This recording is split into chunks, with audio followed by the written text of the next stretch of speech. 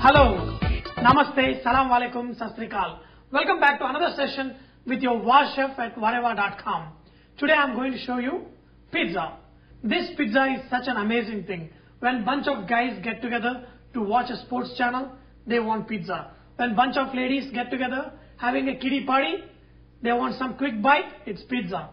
Ask a kid what they want, it's pizza. Making a pizza dough is more or less how you make your bread dough or even pretty much a naan dough. So what we're going to do, we're going to take some warm water, around 250 ml of water. Make sure that the water is warm, not hot. If you put yeast into hot water, the yeast will die. So in the warm water, at the same temperature where you set your yogurt, add 1 packet of yeast. This is around 7 grams of yeast. If you remember, I told you around 7 grams of yeast is good enough for 7 cups of flour. Add around half a teaspoon of sugar and around 1 teaspoon of salt. And then add 1 cup of flour.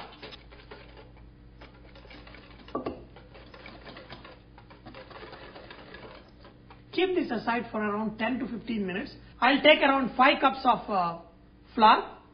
Okay. For every 1 cup of flour, add 1 teaspoon of olive oil. So I'm going to add around 5 teaspoons of olive oil. I have this mixture kept aside for around 10 minutes. So I'm going to add this mixture into this. And then mix this to make a nice dough.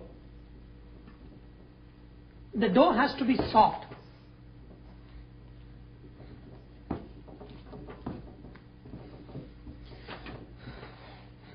Now the dough is all ready. We're going to add some oil on top, olive oil. Just make a nice coating. Here I've got a cloth which I dipped in a little bit water and then squeezed out the water, and I'm going to use this to cover this dough. Keep this in a warm place, at the same place where you leave your yogurt to set. After 1 hour, because of the yeast, the dough will become twice the size originally you left it. When you let this dough rest, see, the aeration is very uneven. The air bubbles, some places it's big, some places it's small. So what we are doing is punching and removing that air out.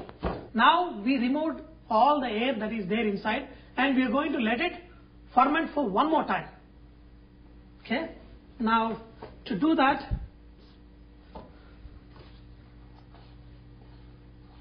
we're going to do the same thing. We're going to cover it with a cloth and leave it in a warm place for another 30 minutes. Then we're going to make our pizza. It's been 30 minutes that I have rested this dough. So you can see this dough. I kept the dough here, and just put a lot of flour on your table and just cut the size of the dough we need. So let's say I need this much dough to make my pizza. What they do is when they flatten this dough, they put all the required sauce and everything, and they slide it onto a pizza stone that is preheating in the oven. Since we don't have a pizza stone, we need to modify to our requirements. So what I'm doing, I've got a tawa here on which I make my chapati. This is a non-stick tawa, so I'm going to use this as my pizza tray. I'll also show you how we can get away without a pizza stone and still get better quality than the pizza you buy in the market. So I'm just going to keep this dough here and then slowly spread this with my hand. Just flatten it a little bit. Okay, a lot of people love thin crust pizza, whereas I like a little bit of a thick crust. I like a little bit soft pizza. Okay, now you can see I'm spreading it evenly. Some people like it very thin and crispy. So I'm going to show you both of them today. So now, isn't this very easy? So you're going to let it rest for another 5 minutes before you put the sauce and the toppings. Now I've got some, homemade pizza sauce. We're going to spread this. Okay. Just leave the edges and the rest of it spread nicely.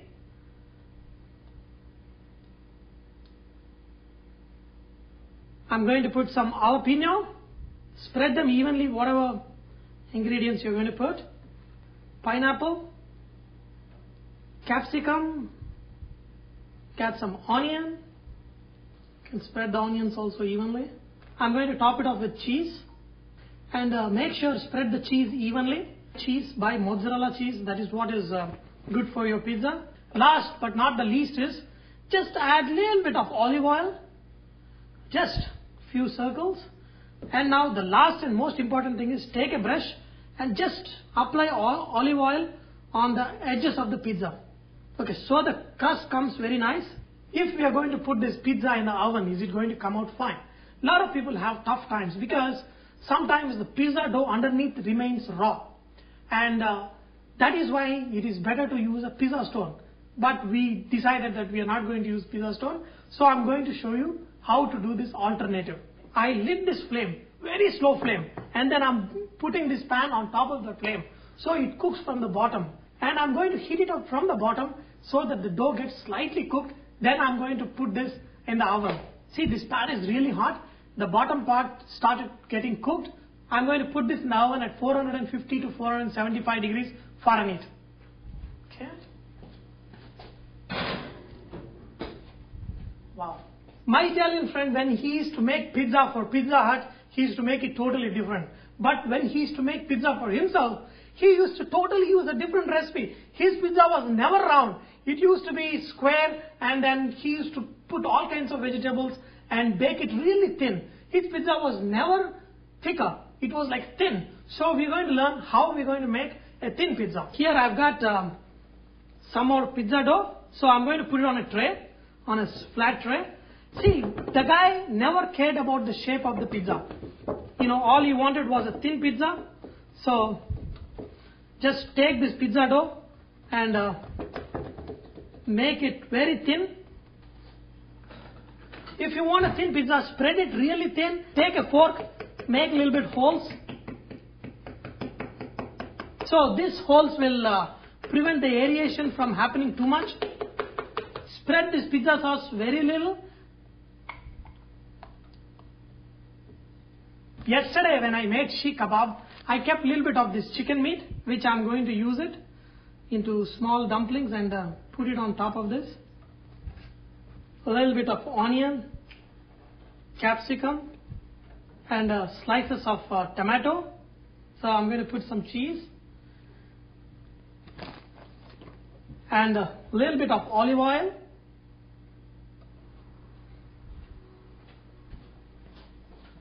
And the best way to know if the pizza is done is to see on top of the pizza if the color of the cheese is nice, golden color. That is the time when you need to remove your pizza out. Actually, my round pizza, which is a soft, deep pizza, is ready. I'm going to pull that out. Oh, mamma mia! You know, the pizza is come out. But think about it. When you order a pizza, by the time you get it home, it takes around at least 10 minutes. So just let this pizza cool down for 10 minutes. After around 10 minutes, you know, we're going to pull the pizza out.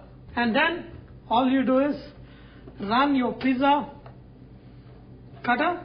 And if you don't have a pizza cutter like this, never mind. We can even use a simple knife. You have to see this crust to believe it. So beautiful. See, the cheese on the top of the pizza holds the heat inside very well. So it takes really long time to cool down a pizza.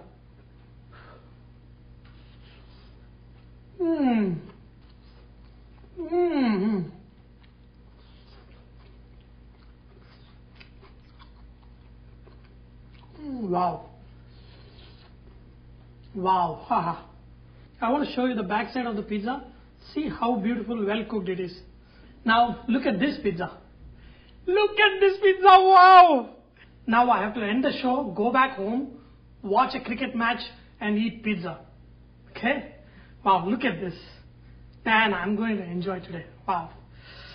Kids, look at this pizza. Wow. With this, I'm sure many of you will try to make this pizza at home, and I'm sure I will hear so many wow from many of you. With that, remember, VahChef is all about inspiring others to cook. So, please post your recipes and cooking tips so others can benefit from your great cooking. Thank you.